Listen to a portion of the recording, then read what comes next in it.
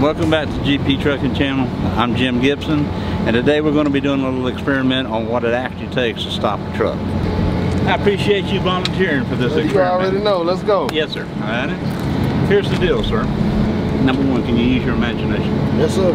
Number two, can you be completely honest? All the time. In your imagination, you're driving this truck. All right. That's the interstate down through there. Okay. All right.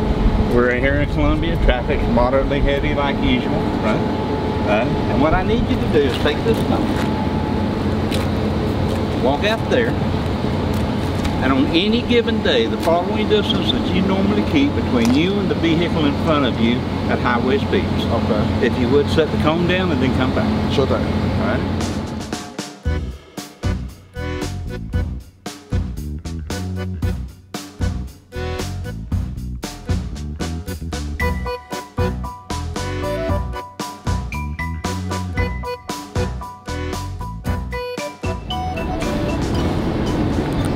The average SUV with four-wheel disc brakes can stop at about 150 feet from the time the brake applies to the time it comes to a complete stop.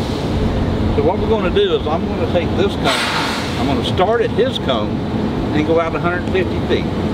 The concept is we're following that car, it nails the brake, we're going to see where the car is going to stop, then we're going to see where we're going to stop. Okay?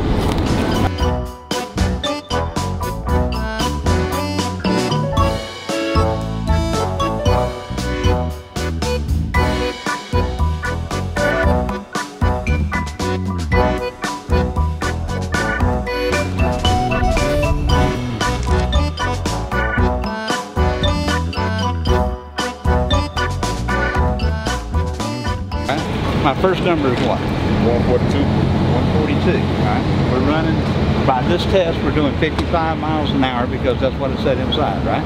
If you would please, take me to 142, everybody walk with us.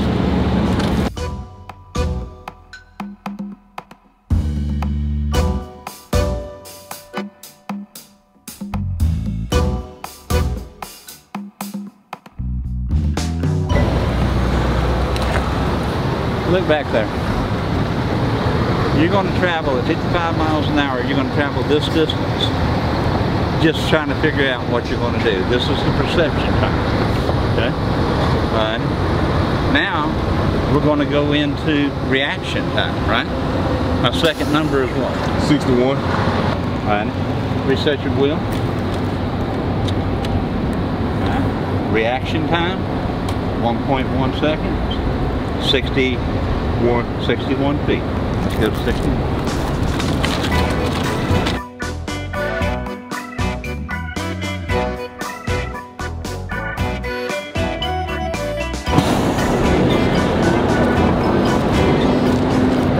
That's the distance you traveled from the time you realized that there was an issue and you needed to do something.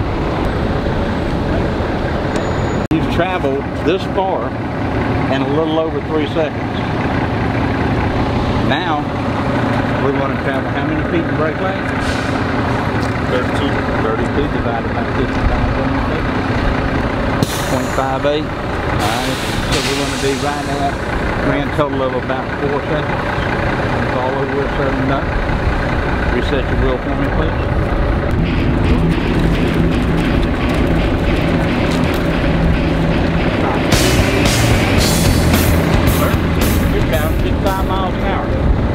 Dead stop car in front of you. What are you going to do? You don't have time. You've got a decision to make. You got to do it now. What are you going to do? Switching lanes. Shoulder. I'm going on the shoulder. You're going to turn the wheel. Right? And that's what happens. The average driver will realize that he has got to avoid the accident at all costs. He will turn the wheel. Lane of least resistance, the shoulder and the grass.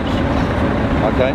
As soon as he turns that wheel, he avoided this accident, but now there's another one waiting for him. The number one cause of death in the state of South Carolina is collision with a tree. And this is why I think 498 drivers died in single vehicle accidents. Because they found themselves in this position, they decided they had to turn the wheel, and when they turned the wheel, they cost them their life. I can't back that up. There's no statistic to say it. It's just my concept, the only concept, the only rational explanation I can come up with for that many drivers to die in single vehicle accidents. If you would, finish taking me to 61 please.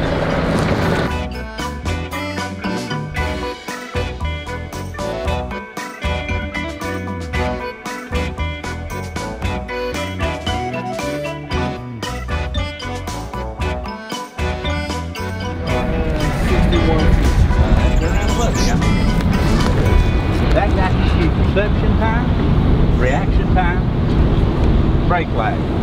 Now the brakes are actually going to start to come into contact with the drum, and the vehicle is going to begin to stop. We're already almost 4.5 seconds into it, okay? We traveled 142 feet, right? So let's call that 140, and another 60 is 200, and then another 30.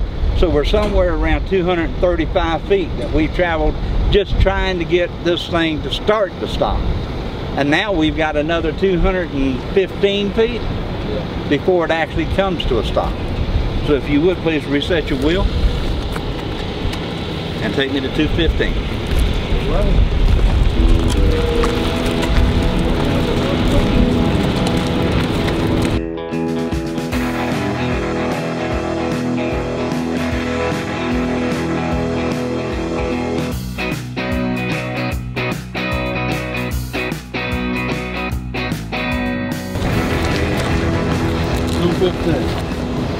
Ideal conditions, the best it possibly gets. This is what it takes to stop a truck. 450 feet. And that's just applying your brakes at how many percent? Red lights and blue smoke stopping, but full pressure, everything you can to bring it to a complete stop. And that's fully loaded. Remember, light, empty, or bobtail, it's going to take farther. Truck is designed to carry weight. That's where it's most efficient in the braking aspect. If you're bobtailing, there's no weight on that fifth wheel at all. That means that back end just wants to get up and ride. And a light trailer does the same thing. Your best braking effort is with a fully loaded truck. But by the same token, that's where you have your most momentum, because you got all that weight rolling, right? Absolutely. Okay. You got to slow it all down. The average driver will take a cell phone out and he'll look at it 2 seconds, and then he'll look out the road. He'll look back down at it for another 2 seconds and look back out the road. Well, at 60 miles an hour, that's 90 feet per second. For each 2 seconds he looked at that cell phone, that truck has gone an additional 180 feet. Right? Look over there. See that gray building over there? That's about 180 feet. Anybody got any questions on this? I want you to look at this and burn this in your mind. Right? I want you to remember what it takes to stop. The next time you see a driver running 6-8 foot off of somebody's rear end, 20, 25 feet off of somebody's rear end at 60 miles an hour, I hope it makes you understand just how serious that is and just what the possibility of death is in that position. Right? Burn this in your brain. Remember, because this is part of the reason why your job is so dangerous. Any questions? The cone that you set down, measure the distance from your cone to the front of that truck up there, okay? Okay. Let's go back up.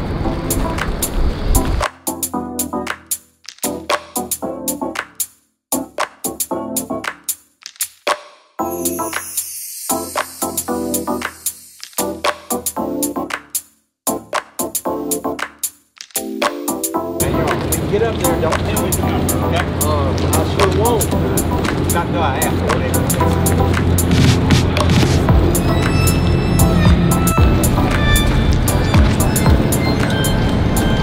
Alright, ladies and gentlemen.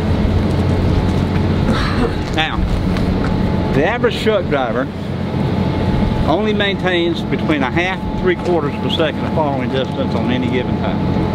That's about it, right? Sir, how many feet did you have? 70 feet. 70 feet. All right, I'm going to use 60 miles an hour, 90 feet per second, a little over 3/4 of a second following distance. All right. When we first looked at it, I'm sure that there were some of you thought that that was a little bit of an excessive distance, right? Some of you thought it was too far, some not far enough. But it's only 3/4 per second. Okay. I hope this was helpful. I hope you remember what we saw out here today. All right. Next video, we're going to be working on collision mitigation systems, how they work, what they're capable of doing, how they can help you. And until then, see you in the next video.